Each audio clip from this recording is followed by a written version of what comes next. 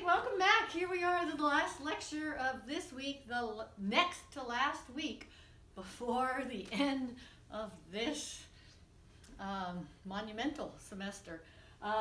Here we go. So, power series, that's our topic for the day, and this should be the only lecture on this topic. And so let's just dive right in, okay? So here we go. Section 11.8, that's where we are now. What are power series? Well, what are series? We are summing infinitely many things, right? And if we are doing power series, then what are we summing? Infinitely many power functions, okay? So let's remember what's a power function, okay? So a power function is a variable to a constant power. Yeah, okay. So a variable x to a fixed number power. All right, and then that's the simplest possible way we can think about a power function. We can multiply that times a constant. So we could say, okay, we have a constant times a power function. Yeah. And then we could say, okay, well, let's add up infinitely many of these as, you know, for each possible value of n, a natural number or 0. Yeah? Let's see what that looks like. Okay, so the simplest version, as you should have come to expect by now, lots of versions, right? The simplest version of a power series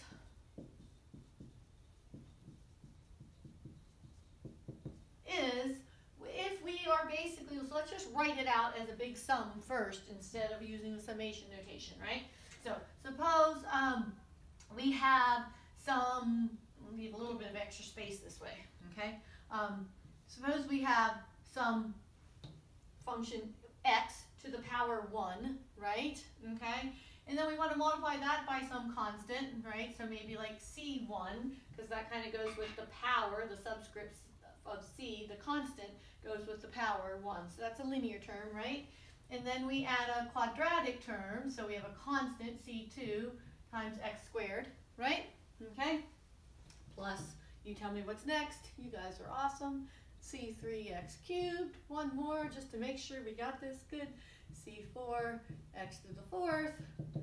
So each one of these guys is a power function, right? A variable to a fixed power. Yeah? We're going to add all those guys up. Now, we don't want to leave off kind of the x to the 0 guy, right? That's just 1, right? Okay? And so we also want to have a constant that can multiply that guy. So what do you think we'll call that constant? Multiplying x to the 0, really, which is just 1. So good. C0. Very nice. Okay? So the constant term, right? Here's your mx plus b, the linear portion, right? And then everything else is adding some additional power of x, right? So sum all of these things up, right? Well, we've got a better way of writing that because that's a lot of stuff to write out, right? It took almost the whole whiteboard, right? We don't want to do that. We want to have a nice, succinct way of writing that. So we have our awesome summation notation.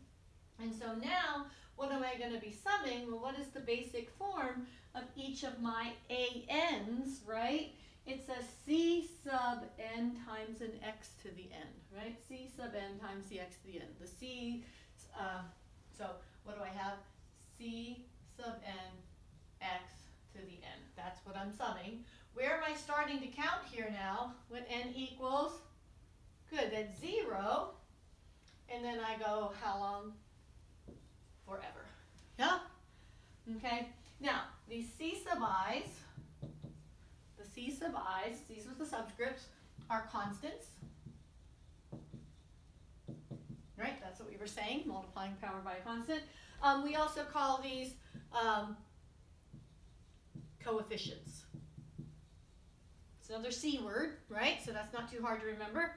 Coefficients. C word. So if I say, what's the coefficient of x to the 4th, that's the C4 term, right?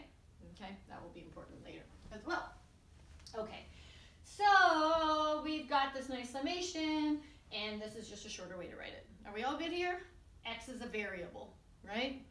Okay, X is some real number, any real number. Okay, let's see. So before we continue, right, let's remember what we had been doing. This is what we're going to be doing now, right? This is the simplest version of a power series, right? Simplest power series. What had we been doing? Recall, we've essentially been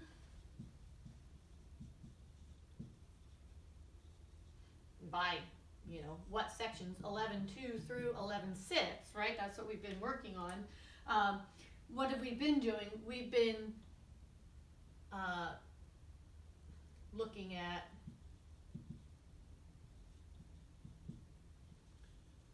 sum. Doesn't really matter where we start. We'll just say 1. We could have started at 0 as well. But what?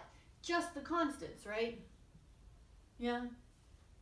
That's really what we've been doing. So we've just been doing like C1 plus C2. We've just been calling it A, right? A1 plus A2 plus A3, right? Okay? So we've been adding up constants and trying to decide when does the sum of these infinitely many constants converge or diverge, right? Okay? And when we can, say what it converges to if we actually really can sum it.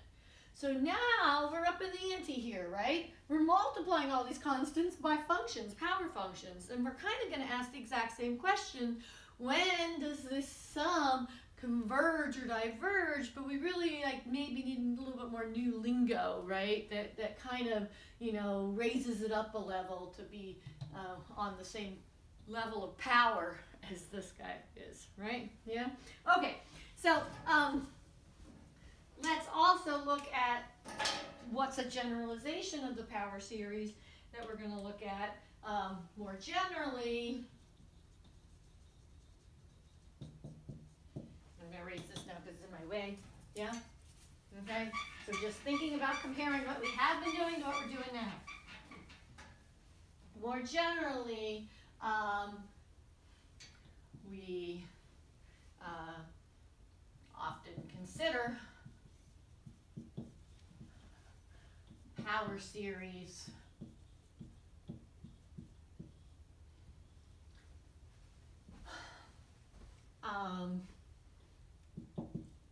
in powers of, instead of just in powers of x, oftentimes in powers of x minus a. Okay? So what would that look like? Well, that would be a sum, n equals 0 to infinity, of cn x minus a to the n, right? Just like it says, right? In powers of x minus a, instead of in powers of x, right? What's a up here? We'll write it down just a sec. Hopefully you can figure it out. So what would this be if we wrote it out? When n is 0, we would have C0. When n is 1, C1 times x, the quantity x minus a. Whoops. No, well, that was a times. Whoops, it looks like a dot. Okay. C2 times the quantity x minus a squared, right? Yeah? Plus C3 times the quantity x minus a cubed, where a is just some number, right? Some fixed constant number. Okay? Yeah? Are we good? All right. So now, if you look at these two guys, they're really sort of the same thing, right? We could expand this out, right? FOIL, right? And then we could reorganize, and there would be a C2 times x squared term. And then you would have some other stuff, right? Times a linear term in x, so that would get absolved over into here, right? And that would be like kind of what this guy would be. And then you would have some constant stuff, and then you could stick that all into here, right? But sometimes it's not so useful to you know, expand these things out, certainly when they get bigger powers. And it's really nice to be able to look at something in terms of x minus a, because what's a number that's super easy to plug in to this series? If I plug in x equals a, then this whole side is super easy to evaluate, right? If x is a, what is this side? Just C naught, right? Okay, so we kind of like that. So it's not always that we want to do it this way. Sometimes this way is more convenient, okay? So tell me, this power series, the simplest version of the power series is, we can also call this, sorry, I'm getting ahead of myself. We say that this guy is a power series, right, that is centered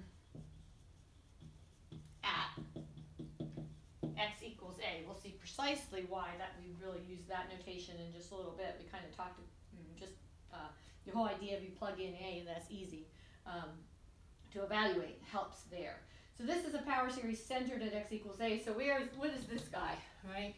This simplest version. This guy is a power series centered where? At, you guys tell me? Good. What is a up here? A is 0. X to the n is the same as x minus 0 to the n, right? Okay? If we plug in 0 over here for x, what do we get? C naught. Very nice. So this is a power series centered at x equals 0, right? Okay? So that's the simpler one. But we can generalize that to something else. Yeah? Okay? Alrighty. So what is now our question, right? The question becomes, when we're summing infinitely many power functions,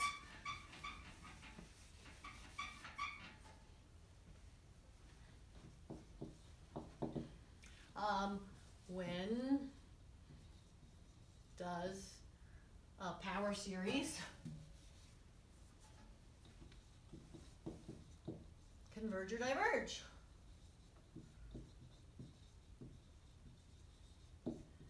So that's different, right? It's different than the question that we've been asking. There's one extra word here, right? What did we used to ask? Does the series converge or diverge, right? That's what we were asking 11.2 to 11.6. Does the series converge or diverge? Now we're asking, when does the series converge or diverge, right?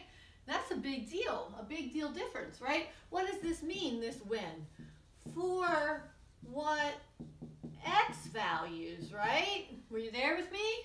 That's the difference, right? Suppose we put in 3 for x, right? Then this is just a sum of numbers, right? Does this converge when x is 3, right?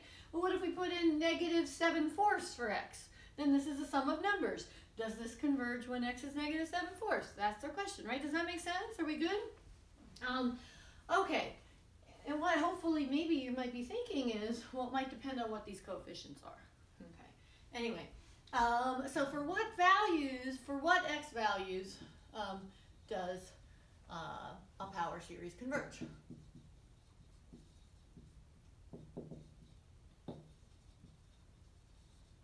That's what we're really asking, for what x values, right? Well, if we're asking for what x values does the power series converge, well, what does it mean for a series to converge, right?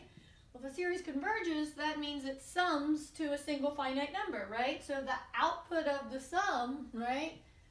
The output of that sum is a single finite real number. You may not be able to find it, but that's the idea. So what are we asking here? Let's see if you can come up with the word that I'm really wanting you to say. What x's can I put in such that what I get out is a single finite real number? What math word is that? Yeah, right. We're really asking, what is the domain? There you are.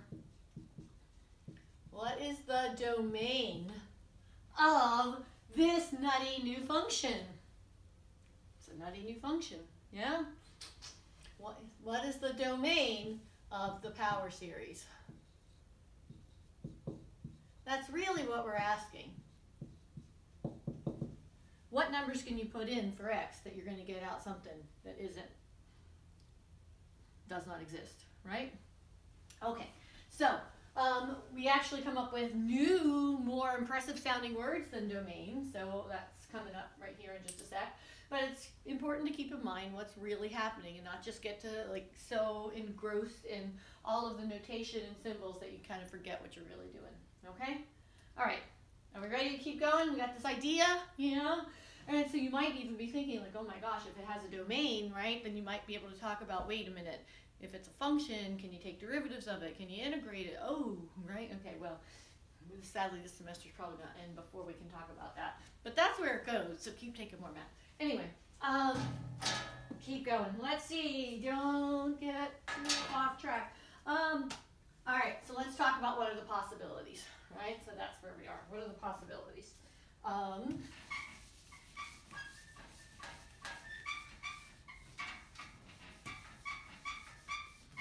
going to leave this guy up here, our power series in powers of x minus a. I'm just going to kind of leave that guy there so we see it.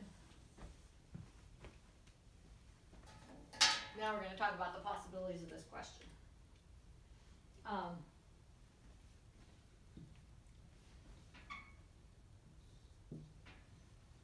There's really only three possibilities. Possibilities. There we go. That's kind of nice. Okay. It's only three possibilities. That's not so bad. Okay. So, let's write down these possibilities first, and then we're going to talk about some things that they mean. Okay.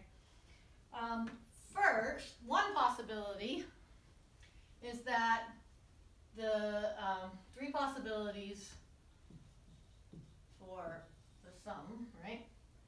N equals 0 to infinity, Cn x minus a to the n. Okay? One possibility is that it converges only at x equals a. We just said plug x equals a in, you get nothing else but C0, right? That's a finite number. It's a constant. So, but that might be the only place it converges. Put any number other than a in, it diverges, okay? So that's one possibility. Converges only at one number, right? A, wherever it's centered about. The other possibility is that it converges for all x. Real. Woohoo! You've seen one of those already. Where? Okay. That's kind of awesome, right? Domain is all real numbers. Yeah? This one, domain is one number. Okay? That's it. Not much of a domain, right? And the third possibility, ooh, this one gets a little more crazy, is that it converges for, well, let's see, how are we going to say this? It converges for the distance between x and a, how far away you are from where the guy is centered at, right? It converges as long as you're not too far away, smaller than some number r. Nope, that r is different than that r, right? That's all real numbers. This is some real number r. Just trying to use the same notation in your book, right? It converges if you're here, okay? And it diverges if that distance is bigger than r, okay? For this one, we diverges for x not equal to a, right? Everything else, okay? But then there's two more things left, right? Yeah, okay? And what are those two things, right? Well, it's when we have the absolute value of x minus a equal to r. It's one thing but two things, right? Hopefully we'll see that just a little in just a minute. We must investigate further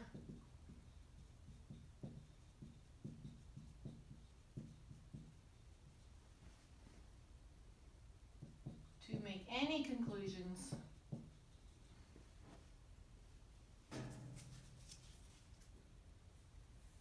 I'm going to erase this now just to have space.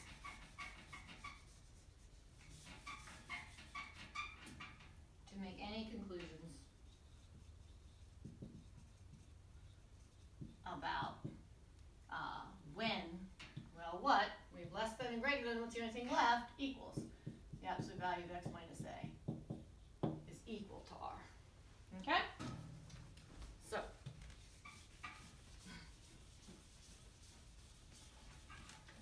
going to try to get a little more familiar with all of this and what it really means. Okay? All right, so let's think about a real number line. Right, so here's our real number line for x, right? Here's the number a that our power series is expanded about, okay? So what are we saying here? We're saying that either the series converges only at a, only if you're right there. If you're not at a, diverges everywhere else. Converges for all real numbers, or it converges for, okay, now what does this say, right? The distance, right, between x and a is less than r, right? So I can go at most r units away from a, and if I move r units away from a, where am I? If this is r and that's a, then this is, good, a plus r, right? Yay. And I can move r units away from a the other direction as well, right? And that will give me, yeah, a minus r, yeah, right? Are we good? And what am I saying, right? Here we're saying, okay, well, we know then that from here to here we have convergence, okay? What do we have if we're bigger, right? If my distance is bigger, then I have divergence.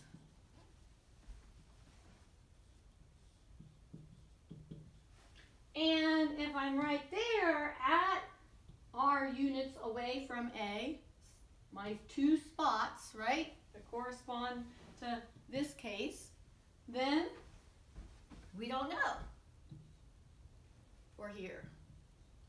Further investigation required. Does that make sense? Okay? All right. So we introduced some terminology, okay?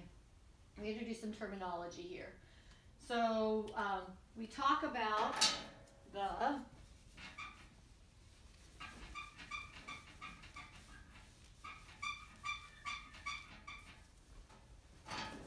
I'm gonna continue my little table here. I'm gonna make this a table. Okay. We talk about this guy, r, how far you can roam away from a is called the radius of convergence. Capital R is called the radius of convergence. Okay, radius of convergence. And that is how far away from A you can roam. To the left, to the right, since we're only in Calc 1, right? Calc 3 gets crazier. Okay. Anyway, one-dimensional calc. We're in Calc 2, but it's one-dimensional calc. Anyway, so that R, we call this the ROC for short, radius of convergence, right? Okay, radius of convergence. So what is the radius of convergence in each of these three cases? If the series converges only at x equals a, then how far away from a can you roam? Nowhere, right? So what's the radius of convergence? 0. Good. If the series converges for all x, then how far away from a can you roam? As far as you want. No bounds, right? What does that mean? That's what we mean when we say the radius of convergence is infinite. You can go as far as you want, right? Both directions. All right. And third, then, what is the radius of convergence if we're in this seemingly more complicated case, right? Seems like there's more work to do when you're in this case, right? The radius of convergence is this guy r, how far away you can roam, right? So knowing the radius of convergence tells you a lot, right? Okay? And also this concept is saying, right, if I know the radius of convergence, right, then I know I can go that far away from A on one side and I can go that far away from A on the other side, right? Does that make sense? Okay?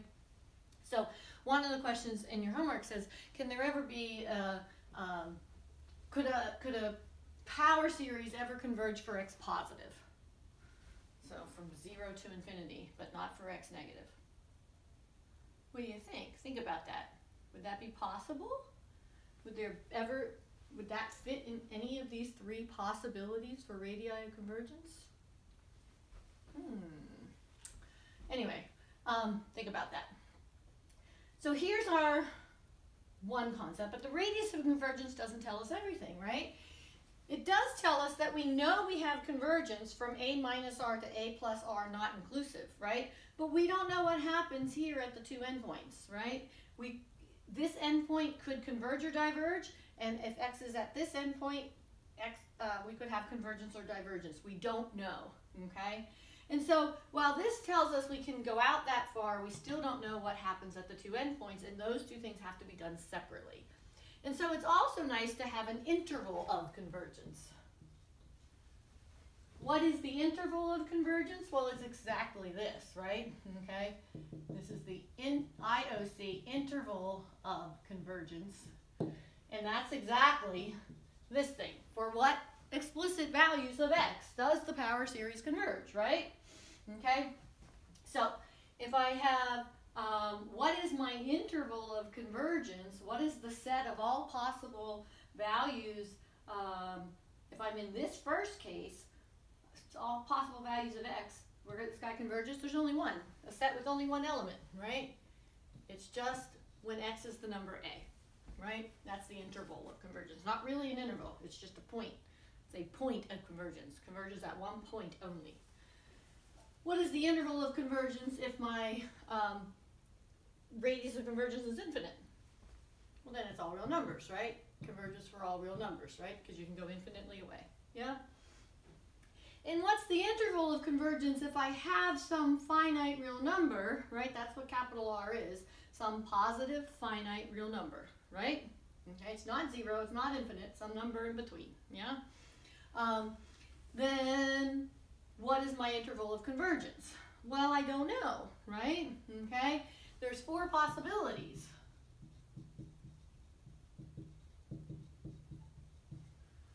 Depending on each endpoint.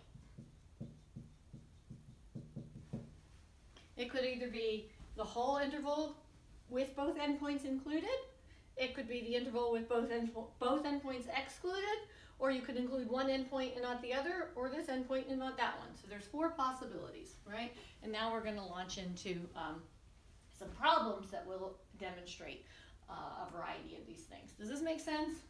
And then we'll get some feeling for why these are the only possibilities, okay? All right, so interval convergence is just like asking about domain, and we're just asking, when is the output of that series? For what x values will we get something finite? Yeah? Okay. Are you ready? Let's see if there's anything else I need to mention before we go on. All right. So let's do an example.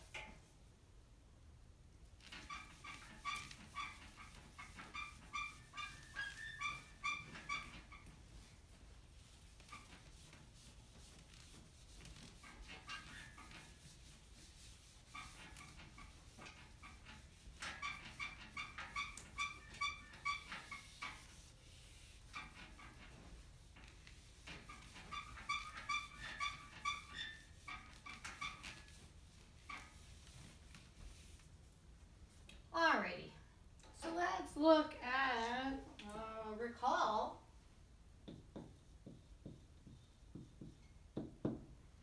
Remember this guy?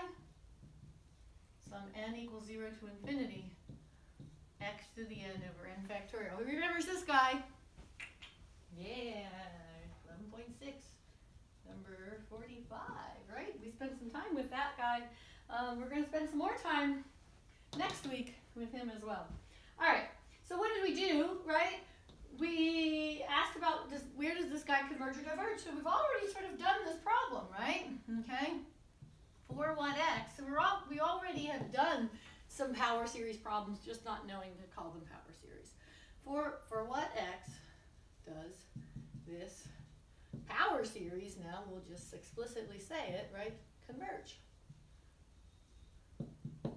Maybe you remember the result. If we write it in this notation, right, then we would see that it's the sum n equals 0 to infinity. What is the c sub n here? You tell me, what's the c sub n? Good. 1 over n factorial, right, times what? X to the n, what is a? A is 0, right? So this guy, c sub n, is 1 over n factorial, and because it's just x minus 0 to the n, the simplest case of a power series, a is 0. So this is a power series centered at 0, okay? A power series centered at 0. All right, so what did we do, right, for this guy, okay? Well, we really think of him like this, right? This was our a sub n, and here we're just kind of splitting up for you to see it's really a constant at each n times a power function, right? An individual power function for each specific value of n, right? A lot of confusing things going on here. Okay, so what did we do? We did the ratio test. We'll do it again real quick because this is going to be ratio tests and root tests are your go-tos, right? Okay, so this is really 11.6 on steroids, yeah? With 11.5 thrown in, yeah? It's awesome. All right, so continuing to do this work is not going to harm you as you prepare for your quiz on 11.5 and 11.6.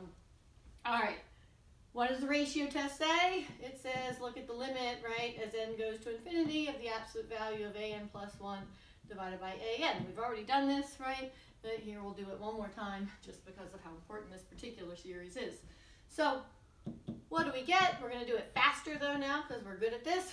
Now first of all, right, absolute value, do a ratio test for absolute convergence, right? That's always meant whenever, you know, if you don't say it, you still mean it. It's clear when you write the absolute values, yeah? So let's look at this thing. What do we have? We're going to have the absolute value of, what is a sub n plus 1? X to the n plus 1, right? Divided by n plus 1 factorial. I'll write it like this just one time and never again. Divide by a to the n, so that's x to the n. This is all in absolute values, right? Divided by n factorial, right? We're super good at this now. So we end up almost going straight to this step now. The limit as n goes to infinity, the absolute value of, instead of fraction over fraction, we know that the a sub n plus 1 guy is going to be here, right? And then dividing by an means we flip that guy, and then the an is going to get written like this, right? So we almost go pretty much straight from here to here now, okay? Where we didn't before when we were just learning it. All right, so now what do we do?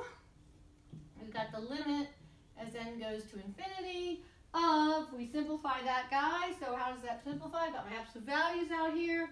I write it in such a way that it's absolutely clear what is being canceled, right? I'll be looking for this in your work on the final. So I've got x to the n times x times n factorial, right? That's what I have in the numerator. And in the denominator, what do I have? I want to rewrite my n plus 1 factorial. How? N plus 1 times n factorial times my other guy x to the n. Yeah?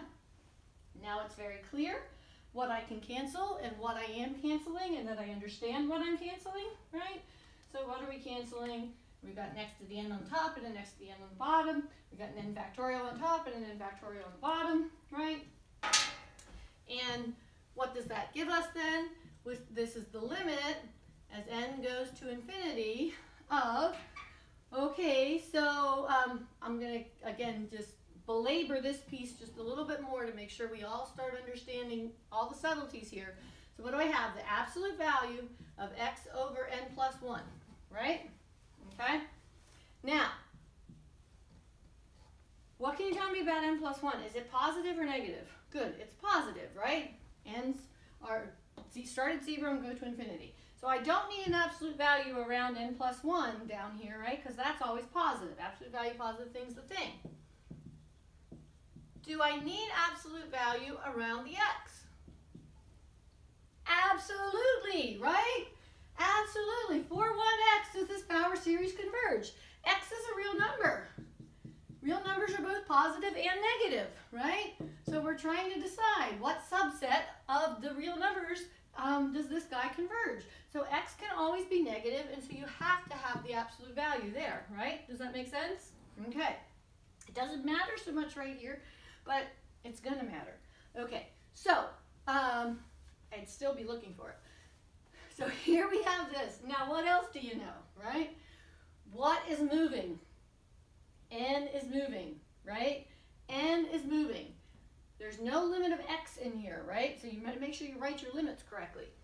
X is fixed as far as n is concerned.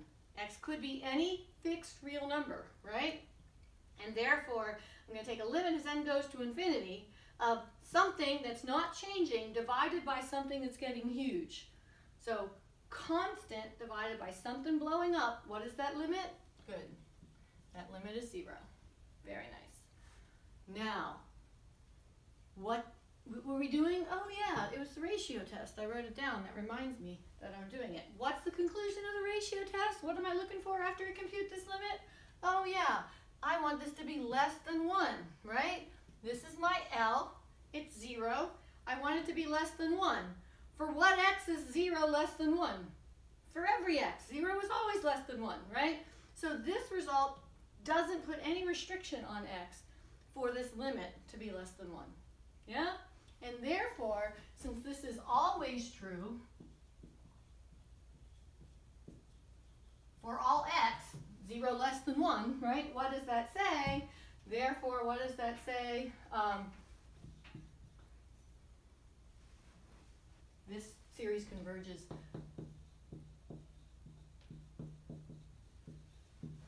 for all x. Okay, what does that mean in our new terminology?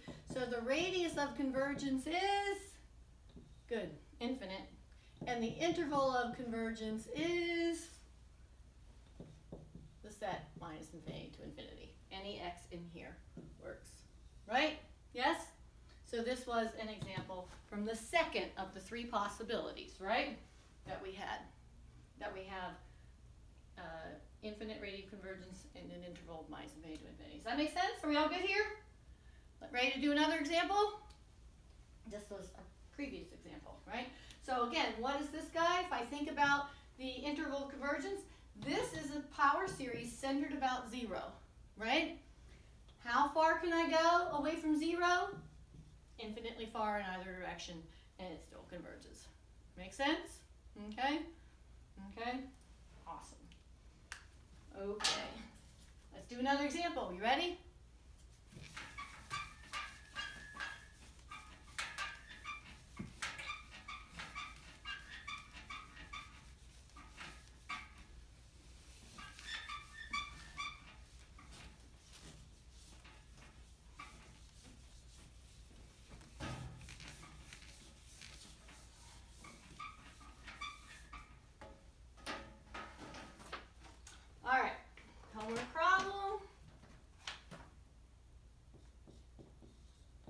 Or similar to a homework problem, right? 11.8, number 8, this one is. Okay, so I've got sum n equals 1 to infinity of n to the n times x to the n. Maybe you already have an instinct of what's going to happen here, but let's play it out. What do we have here? This guy is my c sub n. Right? N to the n. Yeah? This is my powers of x. So what is A? 0 again. Right? Okay. So again, maybe what you're seeing is, right, the change in the constants, the coefficients, are going to change what's going to happen with the power series convergence, right? And divergence. Different coefficients, different convergence. All right, so let's see what this guy says. So let's try the exact same thing we just did, right? The ratio test. Okay. Well, actually, you know what? much simpler. In fact, we've done a lot of ratio tests in a variety of our most recent examples in 11.6, right? We've done a few root test examples. A lot of times the root test is way simpler. And so let's just go with root test here, okay? And because of very similar ideas, very similar but simpler proofs, right? You should have already been figuring that out for root test. And so we have the same kind of concepts going on here. So let's look at this, right? So we still have this. And our question is, right? Here's 0. All these series converge when x is 0. So does it converge anywhere beyond 0, right? That's our question. And if so, how far away? Infinitely far or not? So what does the root test say? Remember, the root test says look at the limit, right? It's still a series. You're going to test this series for convergence. The difference is that x can be any real number, right? And the question is, what real numbers will make this series converge, right? Okay? So what does the root test say? It's the limit as n goes to infinity of the, doesn't matter how you want to write it, the nth root of the absolute value of a n, right? Which is the same as the limit as n goes to infinity of the absolute value of a n to the 1 over n, right? The nice thing about the root test is I don't have to create a ratio, I don't have to do a sub n plus 1, but I do have to do an nth root. So I have to know what I'm doing there, right? So let's see how this guy plays out. So this is the limit as n goes to infinity of, what is the a n? The whole thing, right? Okay, that's the whole thing. So what do I have? Absolute value of n to the n times x to the n all to the 1 over n power. Yeah? Okay, well, let's see here. There's a couple of things that we need to think about when we do these problems. So first, let's notice the limit as n goes to infinity of n to the n is positive, right? N starts at 1, right? When n's going off to infinity, n to the n, so this guy is positive, right? So that guy doesn't need to be in absolute values, okay? That guy can be in out of the absolute values. But x could be positive or negative, and so we have the absolute value of x to the n, right? So all I did right here is say what is legit with the absolute value, right? And I still have the 1 over n out here, yeah? So the absolute value of a product is the product of the absolute values, but that guy is positive, and therefore its absolute value is just it, right? But what else? I'm still not doing any nth roots yet. I'm still not taking any limits. I'm just doing algebra. The absolute value of something to a power is the same as the absolute value of that thing to the power, right? And so I always want to get this guy as the absolute value of x, and without the power there, that'll make my life just simpler. Do you see why it's simpler? Okay? Okay, so now you're kind of seeing what's going on. Now it's rules of exponents. That was just the idea of making sure you pay attention to what can be positive, what is always positive, and what could be negative. All right, so now what? Well, let me just come down here. Now what do we have? Now we got to do rules of exponents. It's just algebra of exponents. So what do I have? I've got two different pieces here multiplied together, right? What do I have to do? I've got to apply that to each piece, right? Yeah? Okay? And so I'm just going to write it to make sure we see it again. So it's n to the n to the 1 over n times the absolute value of x to the n to the 1 over n, right? That's rules of exponents, yeah? And again, you're going to get faster with this. But let's just make sure we all get it. So what is n to the n to the 1 over n? 1, right? So that's just n, yeah? Right? Rules of exponents. N times 1 over n. So what about this one? Good. Times the absolute value of x, right? N to the 1 over n.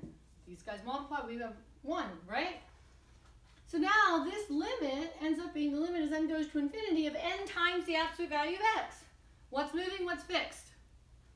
N is moving, x is fixed, right?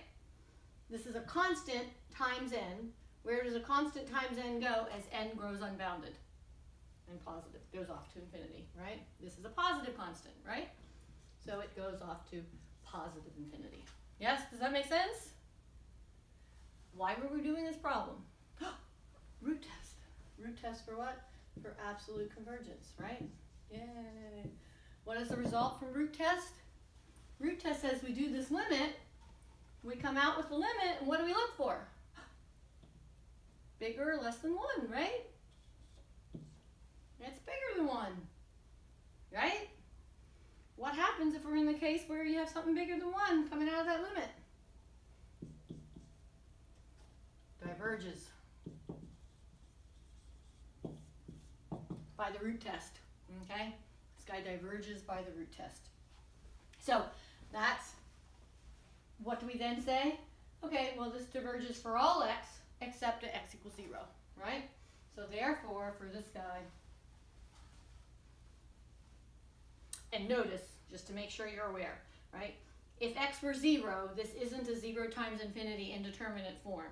If x is identically 0, it's not approaching 0. It's 0 times a thing before you take the limit. And 0 times a thing is 0, right? Does that make sense? Okay. Anyway, so this diverges for all x real, okay, except x equals 0. When x is 0, we just have a single 0, right? So we have convergence at 0, and then we have divergence everywhere else. That's it, okay? Converge, diverge, everywhere else. Yeah, what do we call that? So what do we say? This guy has a radius of convergence of 0. What 0 is that? Is that this 0? No. That 0 is how far away I can go from 0. Nowhere, right? Yeah, good. And what is the interval of convergence? Good. The set containing only 0. What 0 is that? That's that 0, right? Yeah? The set containing only this number is where I have convergence. Yeah? Alrighty. We ready to do another one? That's even more fun. We good? Maybe you expected this guy was not going to converge for any x except 0. That would have been a good instinct. N to the n, x to the n. Yeah? All right.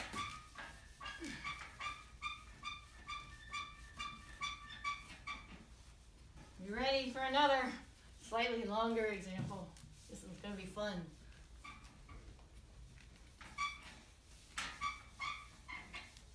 So that one we just did, number 8, is the first case of the 3 possibilities, right? Where you only have a single point where you have convergence. Now let's do another one, okay? 11.8, number 18, okay? We have the sum, n equals 1 to infinity, of the square root of n divided by 8 to the n times x plus 6 to the n, okay? Okay, so this is a power series, right? What is Cn? These guys. The square root of n over 8 to the n is Cn, right? Where is this power series centered around? Careful. Good. A is -6, right? Remember, it's sum n equals 0 to infinity of Cn, or 1. It doesn't really matter where it starts, right? If we're talking about convergence, only tail is all that matters, x minus a to the n, right? So what is a? -6 for us, yeah?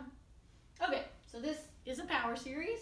The question is, for what x does this converge or diverge, right? So saying for what x does this converge or diverge is the same as saying find the interval of convergence. Yeah? Okay. Remember, the radius of convergence tells us how far away we can go, but it doesn't tell us what happens at those endpoints. We'll see why here. Maybe you've already guessed why. What should we do? Well, what are our options? Yeah, we got ratio test or root test, right? Okay. Which one's going to be better? Simpler, faster, stronger, easier, as long as you understand your roots, right? If you understand your roots, root test is going to be easier. Let's do root test again. Okay, ready? What does root test say we're going to do? Okay, now again, what are we doing? This whole thing is what we need to be testing, right? That's the AN, okay? Sum of AN. It's just now that our ANs have X's in them, right? If you're thinking about the root test.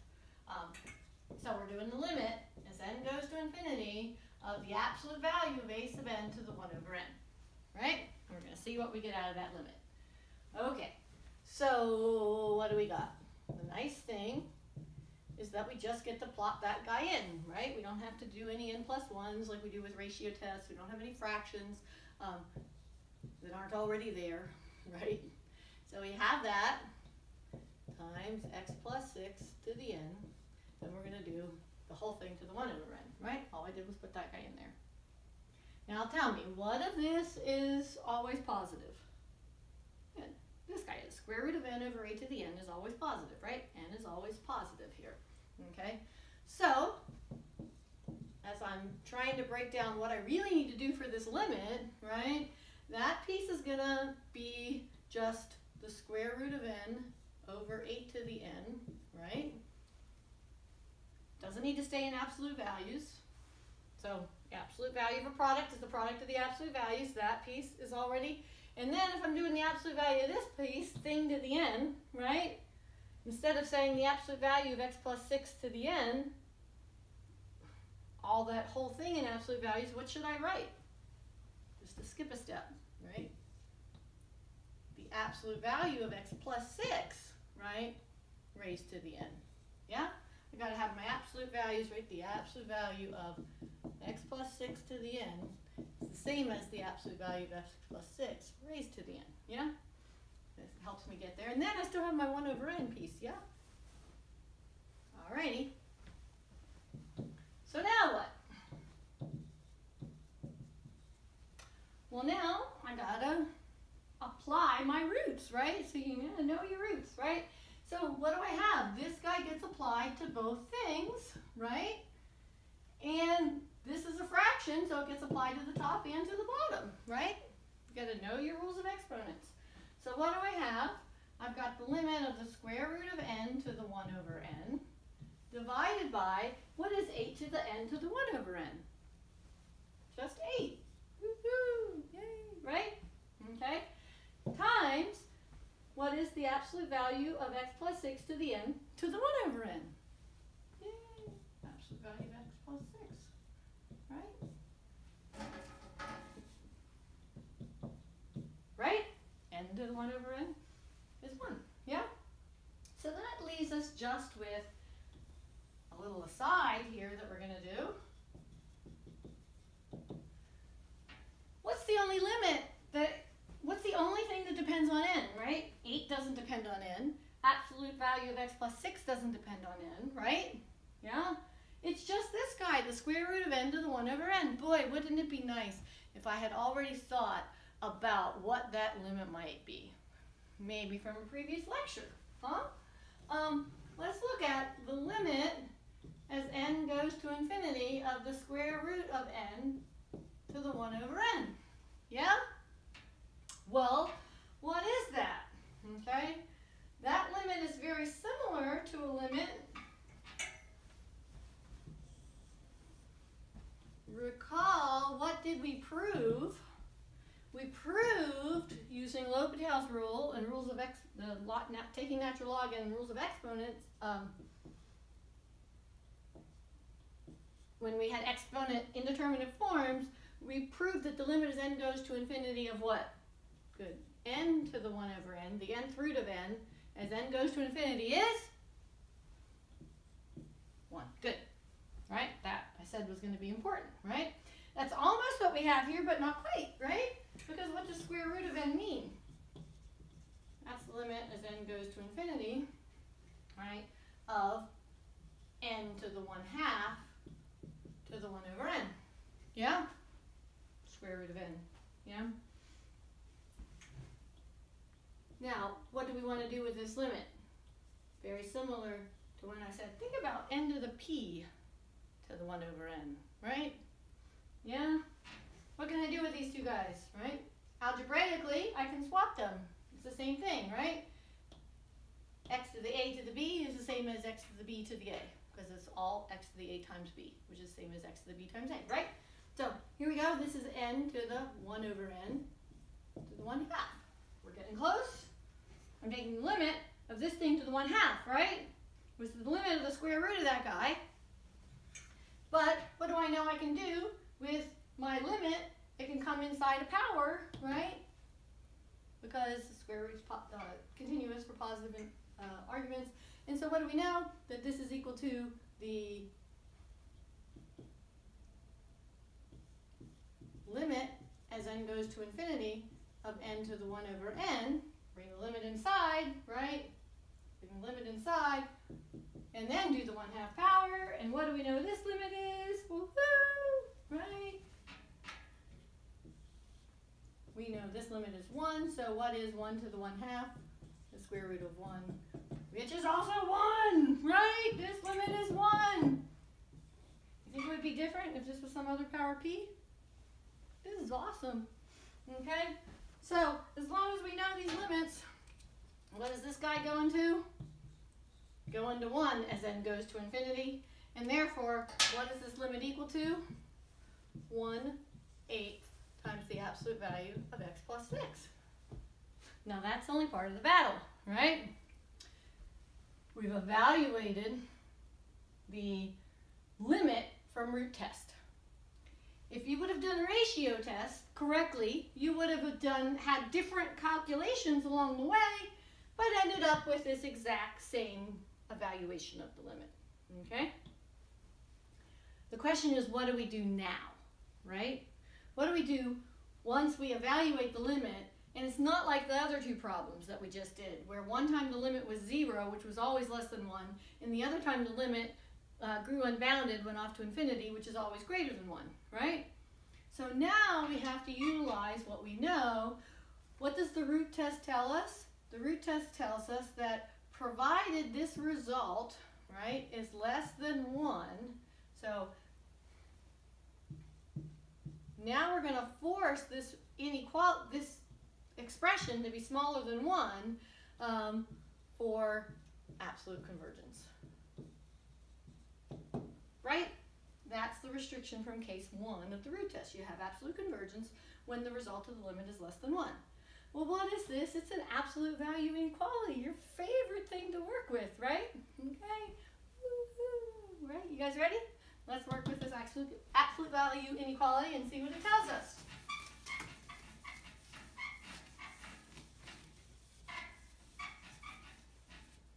All right. So what do we need to do? We need to solve 1/8 times the absolute value of x plus 6 less than 1 for x.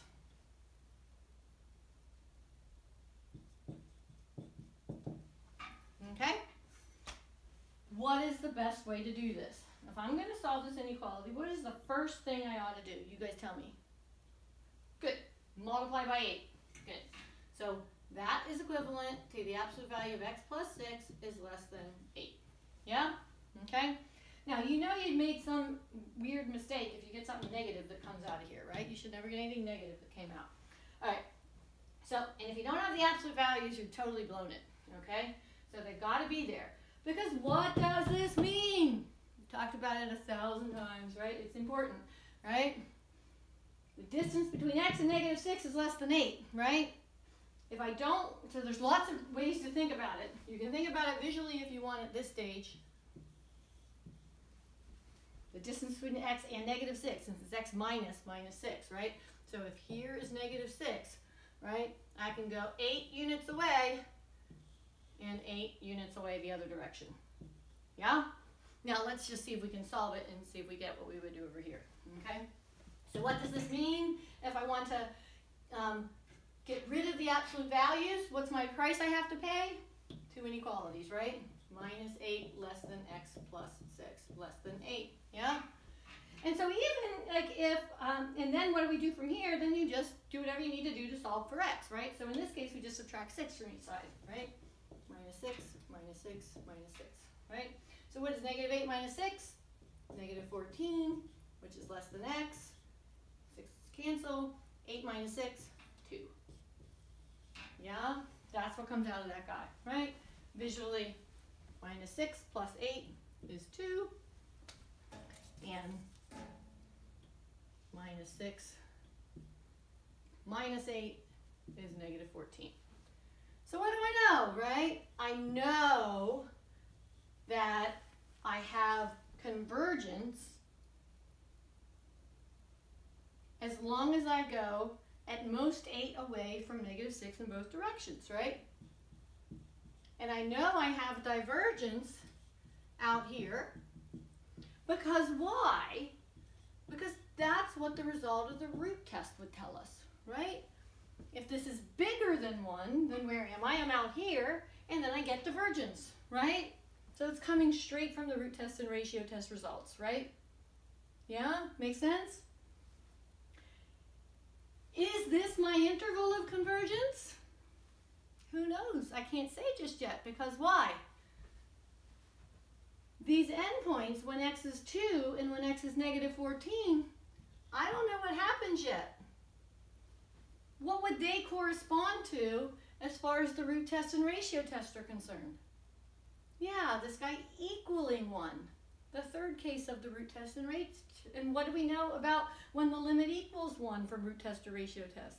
The test is inconclusive. It tells you nothing. You could have convergence, you could have divergence.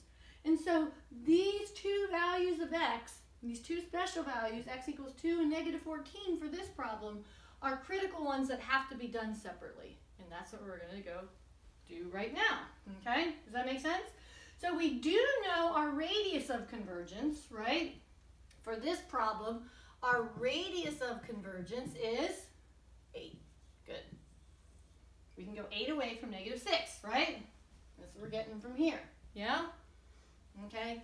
But we don't know our interval of convergence yet.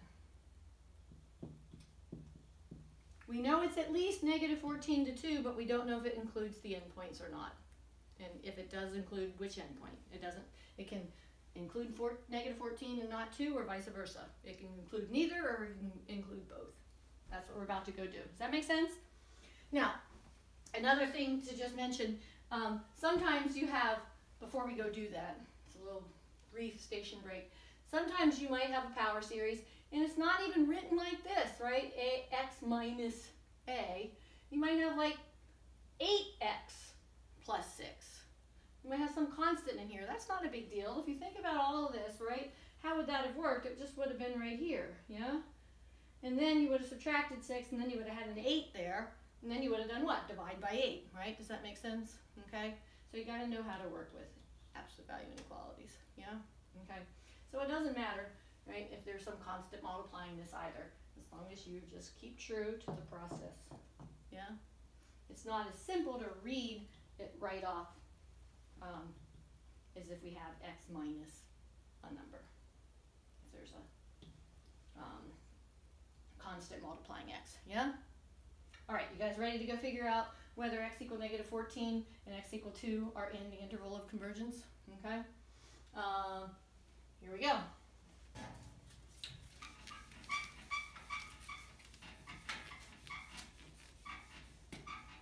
So, we'll say that. But what about x equals -14 and x equals 2? That's what we've got left to do.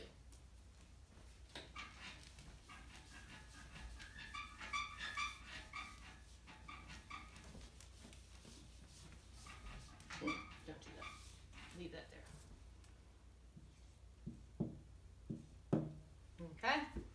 know the radius of convergence, we don't know the interval of convergence. We want to find the interval of convergence, that's the domain of our series, right? What x's give us something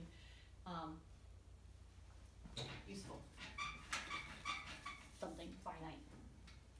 All right, so then you just got to do these piece by piece, okay? So let's look at x equal 2 first, okay? So check the endpoints.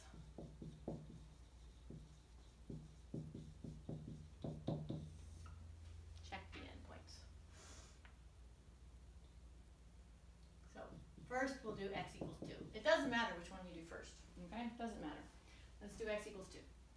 So if x is 2, right, then what am I going to do?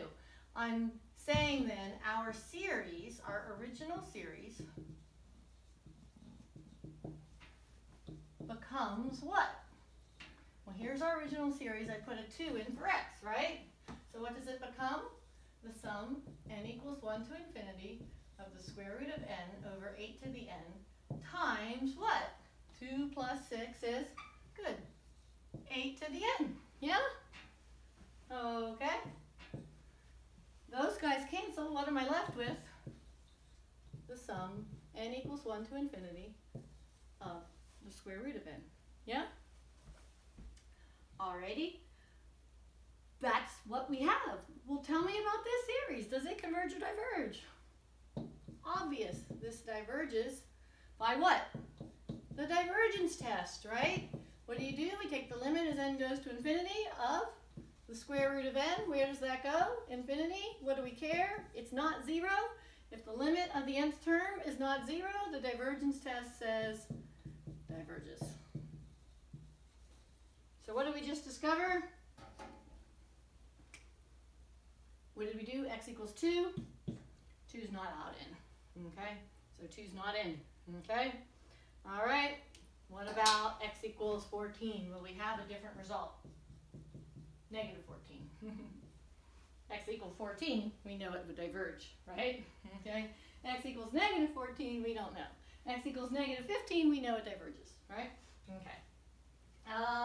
So x equals negative 14, what does our series become? We have the sum, n equals 1 to infinity, square root of n over 8 to the n. Now I'm going to put in a negative 14 for x. Negative 14 plus 6 is negative 8 to the n. Yeah? Okay. So now what? Let's just make sure we understand this terminology. Remember, negative 8 to the n is the same as negative 1 times 8 to the n, which is the same as negative 1 to the n times 8 to the n, right? Yeah? So, this is the same as the square root of n over 8 to the n times negative 1 to the n times 8 to the n. Don't miss that piece. For this problem, it's not going to matter so much, but for another example we may do next video, and for many other examples, there's lots of examples in your book as well. You got to make sure you read those. We're actually going to do one of those maybe in the next lecture where we do it a little more carefully than what's in there. Kind of things I'll be looking for when you're showing me your work. But anyway, as it is right here, we have these guys canceling, but we're left with this. So now what do we have? We've got an alternating series, right? And it really doesn't matter, right? But we'll put it there. We have now an alternating series, minus 1 to the n times the square root of n, right? This is an alternating series. Should I use the alternating series test? No! Why not? I already know from what we did up here, right? This guy is going to infinity. This guy is just going to make it bounce back and forth between positive and negative, right? And so if this guy is going to infinity in absolute value, multiplying it by negative 1 or positive 1 is just going to make it bounce back and forth between positive and negative numbers that just grow unbounded, right? And so what do we know? Again, the divergence test, right, says diverge because the limit as n goes to infinity of minus 1 to the n times the square root of n is not 0 because we just looked at this guy up here, right? This guy does not exist. Bounces back and forth between plus and minus infinity. Yeah? Does that make sense? And so this series when x is negative 14 also diverges. And so what do we know? Negative 14 is also not allowed in. So what is the interval of convergence? Okay, now we can say with certainty that the interval of convergence is open parentheses negative 14 to 2, right? So that's the same as saying x is strictly less than 2, strictly greater than negative 14. We're not including the endpoints, right? Open parentheses, not brackets. But it would have been completely wrong to conclude that without checking each endpoint separately, right? Because it could have been a different result. And in the next example we do, which I think I'll do in one other short video maybe. Yeah, maybe, yeah, just do that in one other short video a little bit later. We will have we'll see a different result where we might have convergence at one of the endpoints but not at the other, okay? So this is only one of the possible cases. It could have been if both guys, that both endpoints were included. There are some problems when both endpoints end up being a series that does converge, and there are some problems where only one of the two endpoints end up being a series, and it could be either one where the series converges, okay? In fact, think about what if these two series, instead of having the square root of n in the numerator, had the square root of n in the denominator. I think that's a pretty good place to leave this video. So you think about that. What if this one had turned out to be 1 over the square root of n? Would that series have converged or diverged? And why? That's the critical piece. And what if this one was alternating with a 1 over square root of n? Would that series have converged or diverged? And why? Right? Well, we may address that in the very next video. Have a nice weekend. See you soon.